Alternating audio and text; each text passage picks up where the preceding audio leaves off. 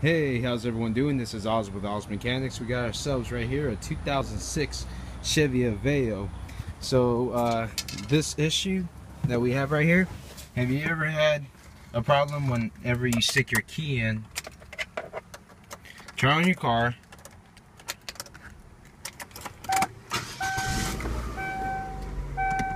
and you can't shift at a park? Well, if you have this issue, this video is going to be for you. I'm going to show you two things on this video: how to bypass the shifter just to get you out of a sticky situation, and then what kind of issues this could be and how to fix it up. So what allows this shifter to actually move up and down and go to different gears, we have basically a brake switch, and then we have a solenoid in here. Most of the times the brake switch is going to be the issue, but right now let's just talk about how to get you out of the sticky switch situation. So if your shifter has one of those little tabs right here, and this one actually says shift lock release, what you can do, you can pop this open. You can get a little screwdriver or anything to push it down, and then after that you can start shifting. You see? There you go. Pretty simple. Some cars don't have it. If you don't, then you have to find the issue. On this one, I'm pretty darn sure it's going to be the brake switch. So let's get to it, and I'm going to show you how to change out the brake switch on this one.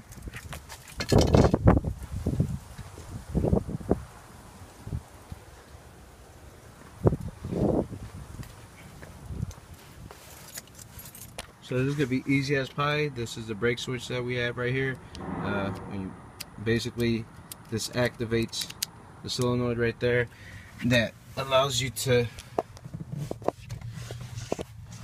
switch it. So let's see. I don't know if you can see it right there.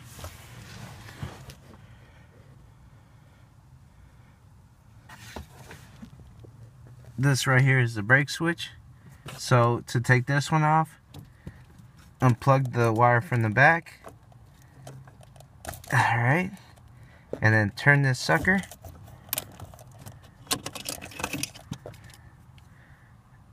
There you go. And then to just put the brand new one on there, as you can see, right here, it has little tabs, so you can turn it in.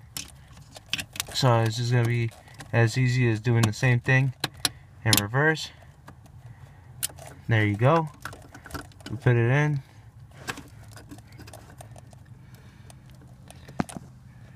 Sorry, I probably can't get everything. Hook up the connector, and let's give it a shot. So now, if the brake switch works, there you go. We don't have to push it there anymore, and that's a fix. I forgot one thing. Another thing that you can do just to verify that the brake switch is actually faulty. If you have an extra person, and I don't, you can actually press the brakes and then see if the brake lights are working. Other than that, this was just a little quick, easy fix. Other cars are probably different on switching out the brake switch. This was pretty simple. But there you go. So if you ever have an issue, your convenience store or something like that, and you can't shift out, give that a try. See if you have that little lock tab right there. Pull that tab off, get something to stick it in there. You can actually get your key too. Another thing is just get your key, push it in. Let's see if I can do this with one hand.